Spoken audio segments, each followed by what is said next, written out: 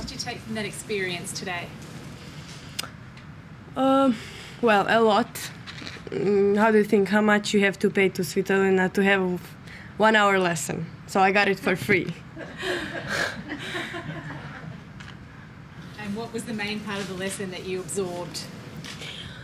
Well, she's a great player, but what I learned is that you can play against everyone. I had the chances, but because I thought like she's incredible, like she's a god and I cannot do anything about like against her, that's probably that I didn't use much. So it was the serve that seemed to be. Sorry? It seemed to be the serve was the main problem for you today. Yeah, well, you know, when I played on Margaret Court, previous match, I also had problems with serve. But the difference that the court was a bit smaller, so it was still a bit easier. And I don't play every day on such a big court, you know. And I didn't get used to this crowd, you know, and that's why probably. The heat. How did you deal with the heat? Well, that was also the biggest problem, and I was going down with the energy more and more with every match because it's quite exhausting, you know, everything. And today, I don't know, I get used to a little bit in second set, but that was probably too late. And that was so hot. Like, if like outside is like 40, you know, 39, and on court the surface is for sure 70, and in like court it's well around, I don't know, 45, 47, even more. So it was really hot. Marta, did you speak to your mother once you got off the court? What did Yes. she say to you? Yes. She said, Marta, you are good. Like nothing bad happened, and because I was so disappointed. Like I was crying, like I lost from match points. I don't know, and she told me it's fine. Disappointed? Sorry? Why were you so disappointed?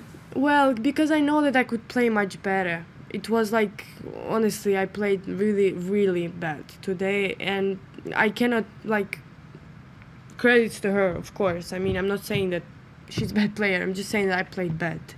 You take a big check with you, I think 20 times more than you've earned already. Do you going to treat yourself to a reward for what you've achieved? Well, I don't know. I still didn't think about this. Or I'll probably more save the money. I don't know. No reason to spend them once you earn them. Obviously, as you said, you're disappointed. You've had a cry. And you've come here and you seem incredibly mature, and what you said about, you know, leaving things in the past and being able to see the bigger picture. Where has that come from for you, that maturity? Well, I don't know. I think my mom, she was always giving me some life situations when I had to figure it out by myself. Probably that's one of the reasons. Well, I don't know. I had quite adult life since I was small, so probably also this, but I didn't think about this that much because I also can be a kid, you know, at the same time. It's not like I'm always like this serious, you know. So I'm still 15. Can you tell us a bit more about that conversation, that exchange with your mum when you came off the court? You were telling us a little bit about what she said. What advice was she giving you, and how did that make you feel? She said, like, I knew that you will play like this because she knows me very well and she knows how I will play in this and that situation, and she said it was fine. Everyone knows that you can play better, and you show everyone how you can play, and nothing bad had happened. So, like, but I was, well, I don't know. I just don't want to talk about this because I will start to cry again, you know. So I just don't know. I want to, yeah. So she said that everything's okay. Like everyone said that. But What was the best part about all of this, being part of Grand Slam? I don't know, these different emotions, you know that when you play tournament, you know, this probably social media, you know, this attention, this big wins, you know, big courts. Well, a lot of players know me now. They tell me like, great job, like you're really inspiration, you know, like these things are also great.